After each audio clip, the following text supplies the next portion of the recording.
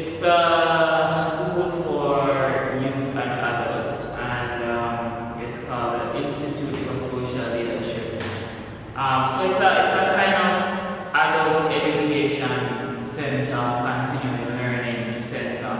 We want to do two things: provide learning opportunities for youth and adults, and also social support services, which is like counseling services, psycho assessments, reading assessments. The aim is to really provide some of that, expand your mind a bit. Also with a focus on this idea of social leadership. So building community, building movements, be more proactive in the creation of society that we want to see. Education shouldn't just be about certification. It shouldn't just be about wanting to get a better job. How we learn and why we learn should be essentially about making us better human beings and helping us to find different ways that we can relate to each other in healthy ways, that we can create solutions for ourselves, our lives, and our communities.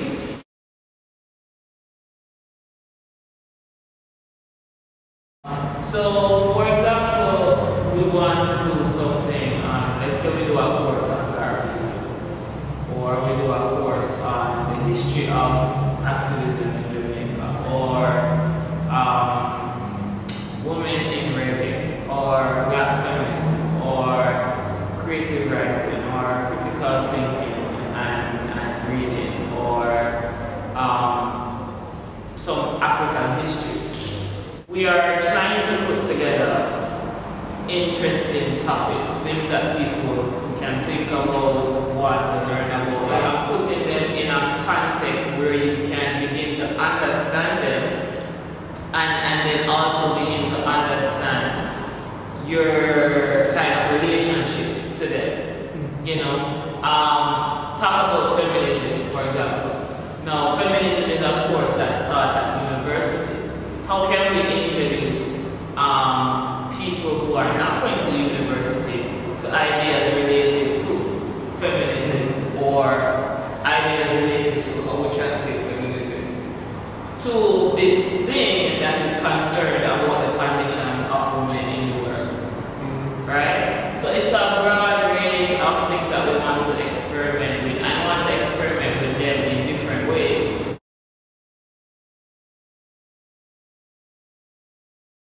No, we're not meant up for poor people, or inner city people. We're meant up for people. They can come from the communities that are close by. And they can come from wherever, downtown, uptown, around micro teachers, anywhere. Like, I see the potential for a range of different people passing through and interacting with the space.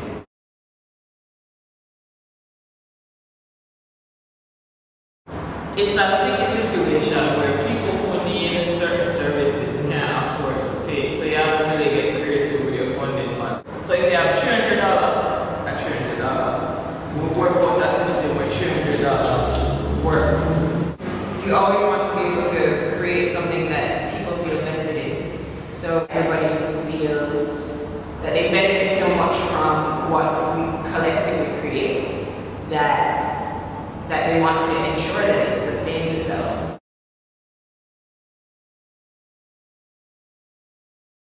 Community, doing things together, building things together, seeing things together. Leadership is a key thing. Meaning, if you don't believe that you have a role to play, then nothing that affects us all will change, right? You have to be feel responsible and feel vested in changing an outcome. Formal education is rooted in a lot of inequity, and so depending on where you live, depending on if your parents have money, depending on a lot of different things, you may or may not have access to the best opportunities. And I think that one of the guiding principles is that we want to create a space that is grounded in the value of creating equity, that it may not exist, but it's important that it should. And if it is going to exist, that we need to take responsibility for creating that.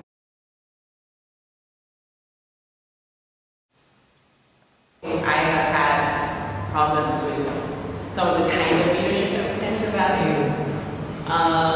You know, it's often associated with charisma and men talk nice and look nice and have money and way. Yeah, and I think in that way we've gotten that wrong, and that the collective value comes from everybody bringing their best offering, and so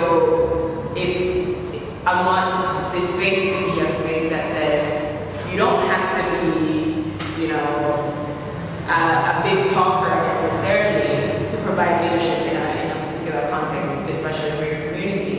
That, you know, it's how do we create? How do we creatively use the resources, both our human resources and, you know, the resources or environmental resources around us?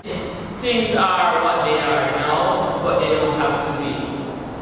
What can you imagine, and whatever you can imagine is what you can make happen. It is about thinking, imagining possibilities, and working to make those things real. That's leadership.